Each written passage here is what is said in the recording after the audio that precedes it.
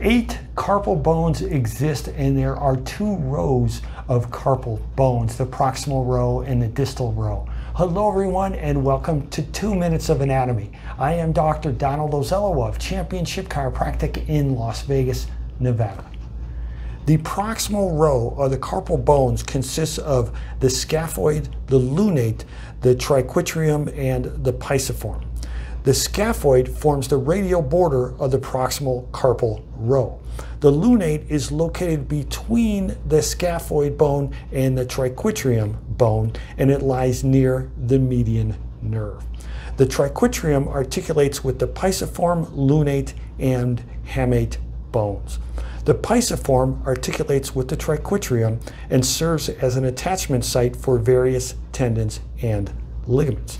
The distal row of the carpal bones consists of the trapezium, the trapezoid, the capitate, and the hamate.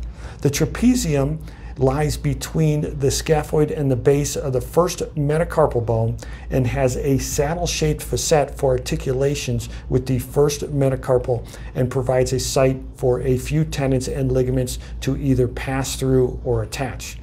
The trapezoid bone is located between the trapezium and the capitate. The capitate is the largest and most central carpal bone with articulations to several bones and attachments to several intercarpal ligaments. The hamate bone is named for its hook. It forms the ulnar border of the distal carpal row that serves to protect the ulnar artery and nerve within Guyon's canal. It provides attachments to several ligaments.